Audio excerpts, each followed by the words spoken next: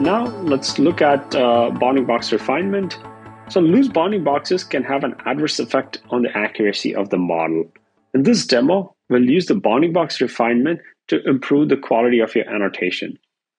So we'll apply spatial augmentation. We'll rotate the images by 30 degrees.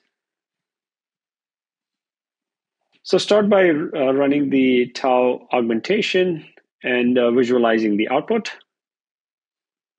Here we're seeing both the original image with the tight bounding box and then a rotated image with a very loose bounding box.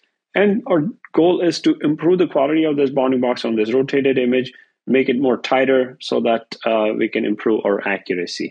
So now let's run the same dataset augment command, but now we'll apply a special flag called refine bounding box enable, make it to true. And then once you run this command, let's visualize the output. And here you're seeing both the rotated image with a loose bounding box and a refined image with a very tight bounding box. And again, you can use this on original image or augmented images. This can improve the quality of your annotation, will help you get better accuracy in your AI.